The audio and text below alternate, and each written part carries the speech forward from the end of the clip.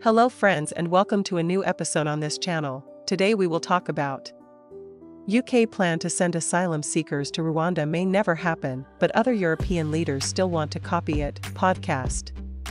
Don't forget to like and subscribe, it helps me a lot to continue in the future.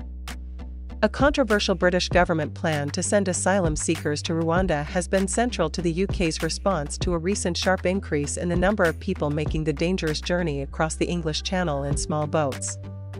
But if the Conservative Party lose the general election in early July, the Rwanda plan is likely to be abandoned. In this episode of the Conversation Weekly podcast, two experts in UK immigration policy explain how the Rwanda plan became such a crucial part of the immigration debate in the UK.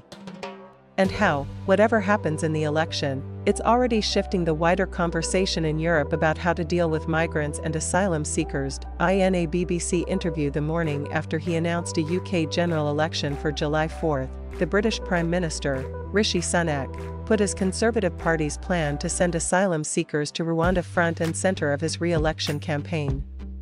The policy has been held up by a series of legal challenges, but Sunak insisted that if he's re-elected, flights to Rwanda would leave in July. The Labour Party, which is widely expected to win the election and form the next British government, says it will scrap the Rwanda plan and use the money to create a new border security command of investigators focused on targeting the criminal gangs behind the small boat crossings in the English Channel. But Keir Starmer, the Labour leader, also hasn't ruled out processing asylum seekers offshore if the law permits it. Fernando Sagona and Michaela Benson, the Rwanda plan is part of a wider attempt by Britain to reposition itself after Brexit.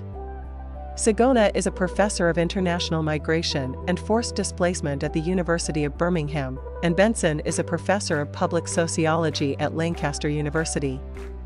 They're leading a research project examining the long-term effects of Brexit on migration between the EU and UK. Sagona says the rationale behind the Rwanda plan was that it would deter migrants from crossing irregularly into the UK if they knew they would be sent to the East African country for processing. The point with this plan was that it was unfeasible from the beginning, and to some extent it was meant to have a more symbolic effect. You could argue if you were cynical that the government never wanted to implement it, but they wanted it to have it in the news to have that deterrence effect. Benson explains that the rise in small boat crossings are a Brexit-made policy failure, and that the change in the relationship between the UK and the EU, in particular the UK's removal from the EU border regime, has been significant in increasing the number of crossings. When the Rwanda plan was first floated, in 2022, it was largely derided by European leaders and member states in the European Union. But now some EU leaders have suggested they are open to the idea of sending asylum seekers to third countries for processing. In May, the Austrian Chancellor, Karl Nehammer, said the UK was a pioneer in migration policy, citing the Rwanda plan.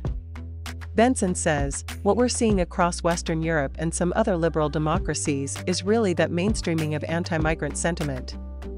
And so those things that a few years ago would have been completely off the cards and derided have now become almost common sense. And I think that's a tendency that we need to look closely at and which should be alarming." Listen to Nando Sagona and Michaela Benson explain the wider context of the migration plan and the effect of Brexit on the UK's migration policy on the Conversation Weekly podcast. The episode also features an introduction from Avery Anapol from the politics team at The Conversation in the UK. A transcript of this episode is available on Apple Podcasts. News clips in this episode from BBC Radio 4, France 24 English, BBC News, CGTN Africa, City News, Euronews, Sky News, ITV News, and DW News. This episode of The Conversation Weekly was written and produced by Mend Marawani, with assistance from Katie Flood. Gemma Ware was the executive producer. Sound design was by Eloise Stevens, and our theme music is by Nita Sarl. Stephen Kahn is our global executive editor, and Soraya Nandi helps with our transcripts.